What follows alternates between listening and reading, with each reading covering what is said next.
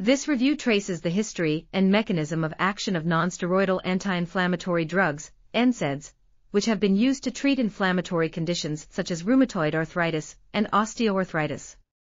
The development of selective COX-2 inhibitors, their adverse cardiovascular effects, and recent discoveries targeting the design of effective anti-inflammatory agents with reduced side effects are also discussed.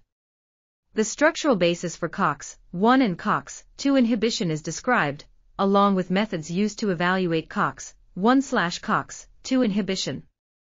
Recent advances toward developing effective anti-inflammatory agents such as nitric oxide donor NSAIDs, dual COX/LOX inhibitors, and anti-TNF therapy are also discussed.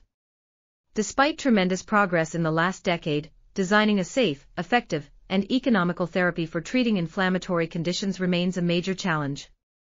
This article was authored by Praveen and Knaus. We are RTCLTV, links in the description below.